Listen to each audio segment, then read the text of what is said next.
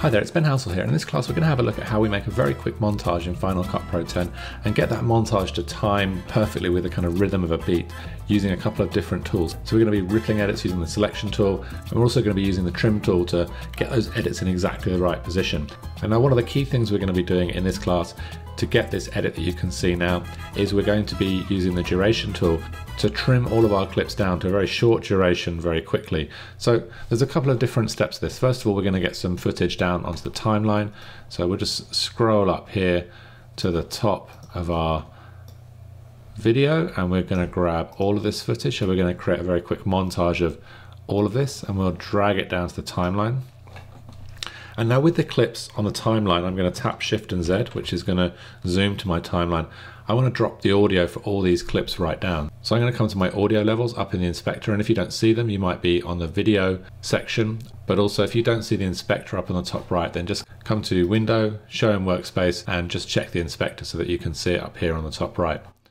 So now we're going to drop the volume down, and because we have all those clips selected, it's going to drop the volume of all of those clips down in one go. So now I'm going to come back to my selection tool. I'm going to keep all these clips selected, and basically what I want is a 1 second or maybe just slightly less than 1 second selection of each of these clips, so we get a very quick montage of all these clips. So I'm going to drag my audio track down onto the timeline. So I've got the audio track that you heard there in the intro. And once we've got the audio down to the timeline, one of the very first things we're going to do here is just mark out the beat using markers. So I'm going to zoom in a little bit just so I see only that audio track. And I'm going to, using the selection tool, just hover over that and select it. And now from the beginning, I'm going to play through and I'm going to start to tap the M key, which is going to give me my markers once I start to hear the beat. Now, if we increase the height of our timeline, we'll start to see a bit more clearly where the beat is, but I'm going to be listening for it and tapping out the beat as best I can.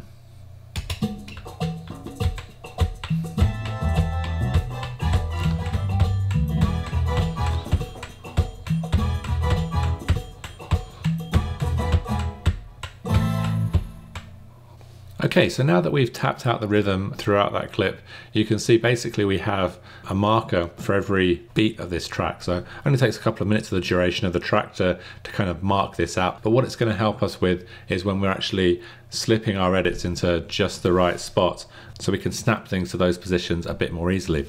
So I'm going to hold down Shift and tap Z so I can see my entire timeline. And then I'm going to grab all of my clips, and then holding down the Control key and tapping D is going to allow me to type in a duration that's going to be for all of these clips. So I'm just going to go for a duration of 1 second to start with, which is typing in a 1 and then a period, and then that will give me the 1 second or 1 full stop, and we'll hit Enter. And you'll see now that we have our clips.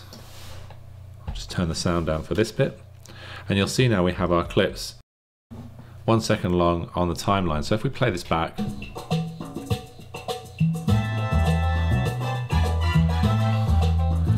we've got something close to what we're looking for, but it's not quite running to the beat. So what I'm going to do here actually is I'm going to, with my selection tool selected, I'm just going to find out what the duration is between two of these beats. So I'm going to extend this out a little bit. So we'll just snap this to one of the playheads here, and you can see now that the duration of this clip, if I hold down Control and tap D, is 105. So let's just see if that matches for the whole sequence.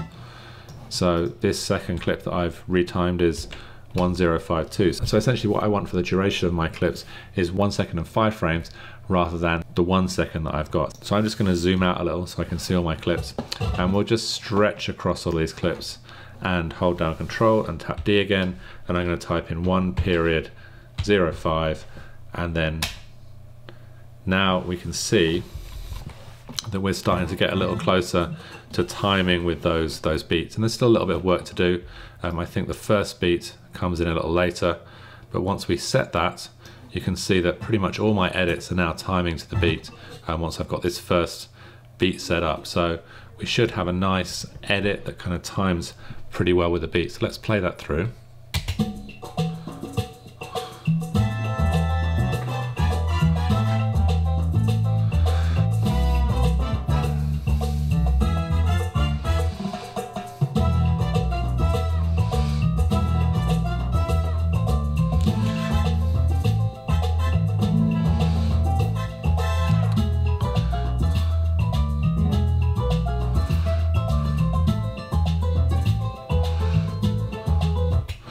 Okay, so you can see that some of those clips are good, the timing is pretty good.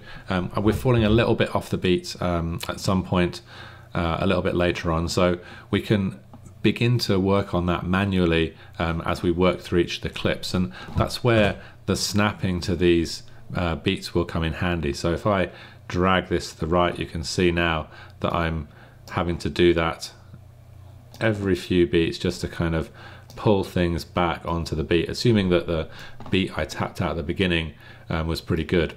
The other thing that we can adjust here that will be helpful is to slip some of the clips. So you can see, for instance, this clip here is on a little bit of the wobblier part of the video that I took. So if I grab now the trim tool, I can actually slip this clip a little bit, and it's going to be a bit clearer with some of the surfing clips later on. So I'll just move down the timeline. So here, this one, I'm zooming in all the way through this clip. So what I'm going to do is, with my trim tool selected, I'm going to drag that back now so that we can actually be zoomed in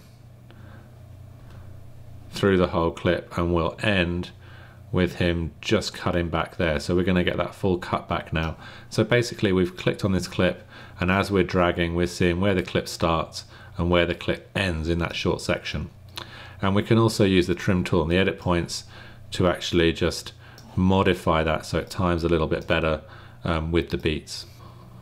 So let's play that one through.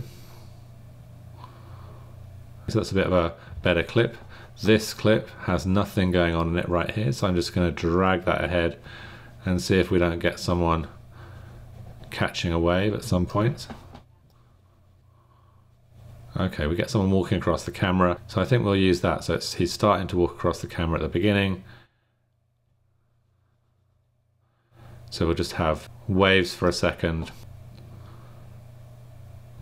And here, I think we end the clip just before he's about to actually get to the wave. So we'll slide that forward a little bit, get the spin in there, and that's going to be more of an action shot for this nice quick clip. So you can see by slipping those clips, we're grabbing some of the more relevant parts of those clips within these short 1 second and 5 frame selections that we've got. If you want to see the whole clip, we can double click on the edit point and it will open up the precision editor, which actually allows us to see a bit more of that entire clip. So we can actually scrub through quickly and see if we've got any more interesting stuff. So as this wave breaks, that's a bit more of an interesting part of this clip. So I can't actually slip this back into position from here. So what I'm going to do is close that up, but I know now what I'm looking for in this clip. So I'm going to grab the trim tool and just drag that until I can see that wave breaking, which is around about here.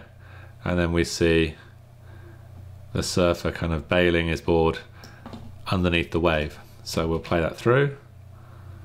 So the other thing as well is that if we do have a clip where there's a bit more action in there, in the whole clip, then we can use the select tool and extend our clip so that it's running across 2 of these beats if we want it to, but we're still keeping the essential rhythm of that edit going.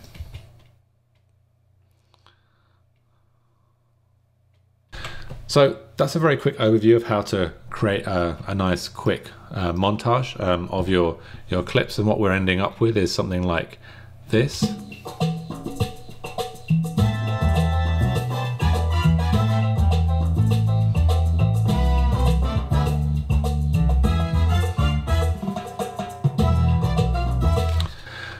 So you can see how the clips are timing nicely with the beat there, and then also how we can modify those clips as we go through and work on our edit. So there's some quick tips for creating a very quick montage of clips and timing to the rhythm of a beat using both the trim tool and the select tool to get those edit points to drop in just exactly the right spot, but also using Control and D, or if we select a clip or a number of clips, Control and D, and then modify and change duration. They both do exactly the same thing.